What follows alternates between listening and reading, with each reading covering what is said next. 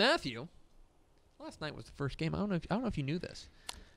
But last night was Mallory actually told me on the track that it was the opening night of Texas High School. Weird. Yeah. She let me know. And yeah. you guys were in Burleson. Yeah. Elks. Watching Burleson. Correct me if I'm wrong. Take Throttle. it to Abilene White. Yeah. We did. Yeah, it was pretty impressive. John Kitna's squad looked sharp. Dylan Raiola, the highly touted sophomore quarterback, who's already got some Division I offers. The son of former Detroit Lions center Dominic Raiola. Looked really good. He's also a stud baseball player as well, but he can spin it at the quarterback spot. He looks the part. He's really good. Burleson's got a solid team. They're going to be in the playoff mix. Obviously Aledo is a team to beat in that district, but they'll be in the playoff mix. So last night, first of all, Mallory, did you have a good time? I did. I was kind of doing something different than what Stepp was doing. I was working activation. The Honda. Yeah. Oh, I thought you were just going to stop at Honda, working. No. Speaking of Honda, Honda was out there, and I was making sure everything ran smoothly. I thought you were just going to say. So. Mallory did a great job. I just working. She did a great job with the activation. Her and Chandra did a good job with Honda and everything that went with that. And here's how I phrased it last night. I quote tweeted you as like they went up, like Burleson went up 28-0. I characterized Burleson as an agent of chaos in Region 2, in the sense that I don't think Burleson's probably going to win Region 2 this year, but I think they could ruin some seasons. I think they could I think they're going to be, when they play to their paper, they could be the kind of team that could up and nip somebody. And Kitna's he's a gambler. Yeah. He's for lack of a better term, wild ass. Yeah. They onside kicked the first 4 times. Yes. They opened the season with an onside kick and recovered it. Agent of chaos. They're just gonna play, and they're one of those teams that you probably hate to play because they've got a great quarterback. They're really dynamic offensively, and they take a lot of chances on special teams. Unpredictable. Yeah. So they're probably not going to be a fun team to play, especially as an underdog when they really got nothing to lose. So I was home, and I poured myself a little bit of a beverage, and I kicked back, and I enjoyed the broadcast on Texan Live as the Carthage Bulldogs took on the Crosby Cougars in a fabulous game. I had that game on the tablet. There was no Wi-Fi in the press box. First world problems. So my phone as a hotspot was trying to keep up with the computer and the tablet at the game. So it was buffering for me, but I got a chance to. I was keeping up with it because that might be one of the most impressive wins that Carthage has had in the past few years. So and here's the thing: you're probably thinking, like, what's the big deal? Like Carthage or Crosby was reloading, first game of the year. Why is it so impressive? So Carthage went down 17-0 in this game. Went down 17-0. Ended up winning this game 27-24. Came out like a house of fire in the second half. Looked really good. That defense is something serious. Yeah, they were down 17-0 with 5 turnovers. They put the ball on the ground. They could not stop turning the ball over. 5 turnovers in the first half. Yeah. It was bad, and I'm sure Scott Surratt was pulling his hair out. And give Crosby some credit. I thought that Ciaran Miles, he got a little bit nicked up late in the game, but I thought that quarterback was real solid. And this Cameron Kirkwood, their wide receiver, he's a dynamo, man. Yeah. That kid can go. The Crosby number 40, the defensive lineman, was really good. Crosby's got some rangy defensive backs who can cover a lot. They're gonna be really good. They're gonna be really good.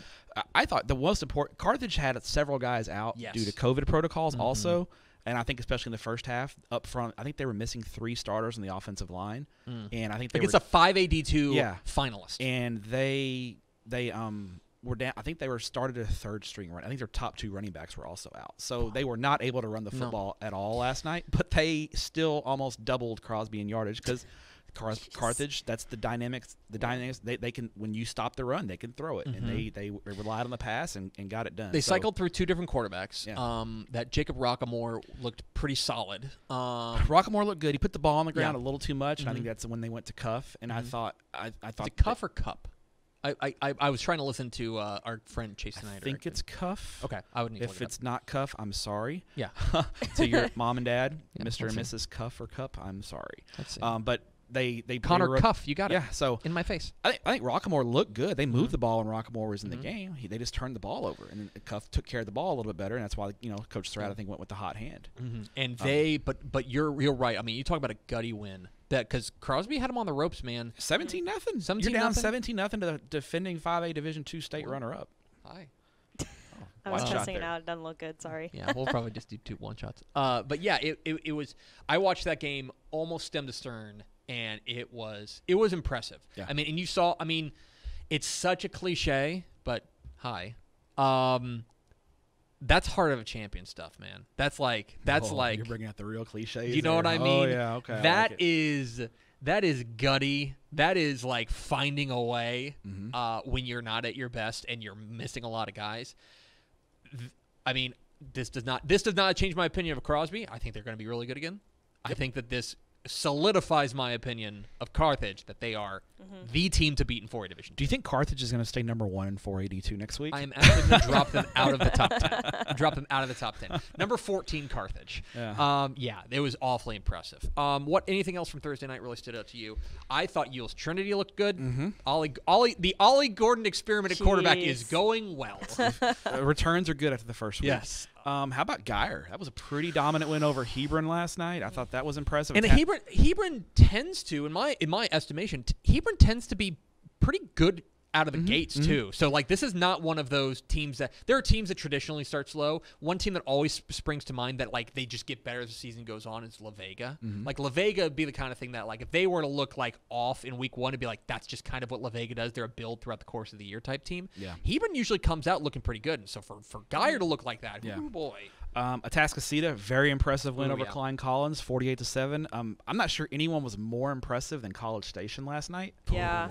That game, I mean, they were up 42-0 in early second quarter on a 6A school. I don't think Hutto's bad. No, I don't think Hutto's bad, Hutto's man. a bad team at all. I think College Station's that good. So they played that game at the Pfield in Pflugerville. Yeah, because Hutto Stadium is being remodeled. And Pflugerville ISD AD Todd Raymond texted me this morning and goes, "Man, College Station is the real deal." Yeah. And we have them ranked 3rd, and I think they lived up to that ranking in the to start. And I guess South Lake Carroll's Yeah, got I a was going to quarterback. mention that. South Lake Yeah. Carroll. I guess they have a I didn't- quarterback. So I need to go back. I DVR'd it. I need to go back and watch that game. I might do that because I'm the coolest guy you know. I might go back and do that this afternoon while I'm like relaxing before doing the stuff on Bally.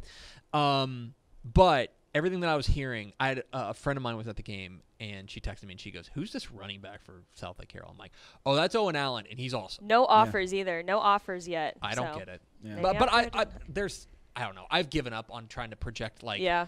offer who's going to get offered because I'm like, this kid's awesome. You should let him play for your team. Yeah. You know. But Owen Allen was great. Caden Anderson, it looked like he was real sharp. Did exactly what they asked him to do. Especially, I thought early in the game to let him kind of grow into the game a little bit. They, a lot of short stuff, lot of bubbles, a lot of screen passes, a lot of just quick outs, just things to kind of get him in a rhythm.